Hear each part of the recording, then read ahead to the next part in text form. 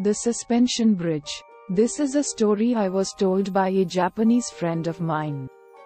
He swore it was the absolute truth, but he refused to tell me where exactly in Japan it all happened.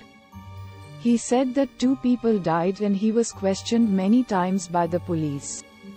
At the time, he was 17 years old and had managed to find himself a summer job, working in a store that sold electrical goods. One day, after work, the manager of the store decided to bring all of the employees out for dinner. The restaurant they were going to was up in the mountains and, to get there, they had to cross an old suspension bridge that stretched across a deep valley.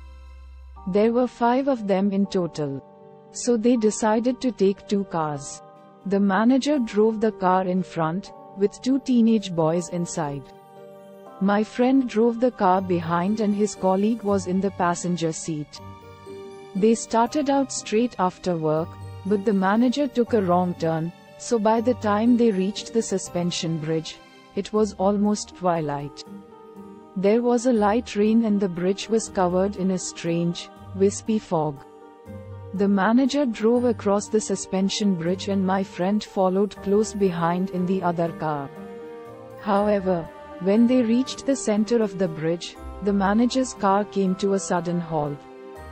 The 2 people in the car behind were puzzled. They couldn't understand why their boss had stopped in the middle of the bridge. After waiting a few minutes, they began to get impatient. Since they showed no signs of moving, my friend was about to get out and see what the trouble was. Just then, they saw the rear door of the car in front open and the 2 boys who were sitting in the back seat got out. My friend opened his door and was about to ask them what was wrong, but the words died in his throat. He heard the boys screaming their lungs out.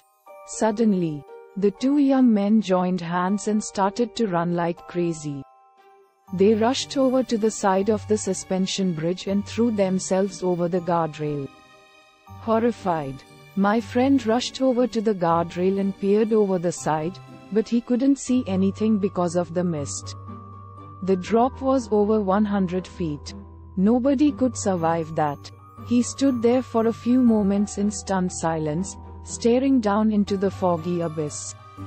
When he went over to check the car in front, he found the manager crouched over the steering wheel, gripping it so tightly that his knuckles were white.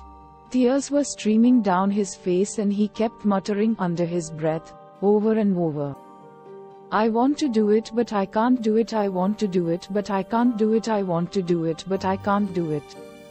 My friend called the police and when they arrived, they had to pry the manager's hands off the steering wheel. They took him away in an ambulance, still muttering and gibbering as if he had taken leave of his sanity. Later that night, the bodies of the 2 young men were fished out of the river. My friend and his colleague were persistently questioned by the police, but they couldn't shed any light on the puzzling incident. The police seemed to think that it was some kind of weird suicide pact. A few months after that, my friend went to visit the store manager, who was recovering in a mental hospital. After some small talk, he turned the conversation to the strange events that had taken place that tragic summer night.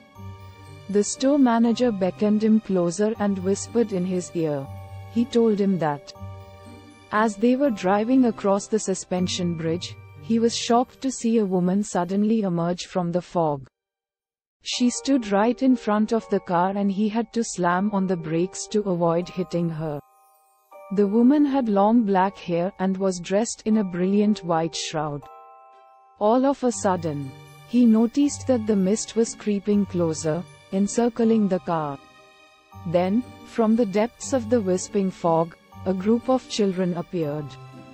They were dressed in similar white shrouds and their faces were deformed and smeared with blood. Before they knew what was happening, the grotesque children surrounded the car and began beating on the windows and doors with their fists. The children began chanting, "Join us, come with us, join us, come with us, join us, come with us." The manager said that the children's haunting voices echoed around in his head and he felt powerless to resist. He clung onto the steering wheel for dear life. At that moment, he dearly wanted to die, but some small part of him desperately wanted to live. He heard the boys in the back seat screaming as the children opened the door and dragged them out into the mist. The terrified manager had to fight the urge to join them in death. After hearing this story, my friend was shaking with fear. As he rose to leave, the manager grabbed him roughly by the arm and hissed, "I think that's what happened, but don't tell the police. They'll never believe you. Sometimes I don't even believe myself. Just promise me one thing. Promise me that you will never attempt to cross that suspension bridge again. Or they'll come for you and drag you to your death as well."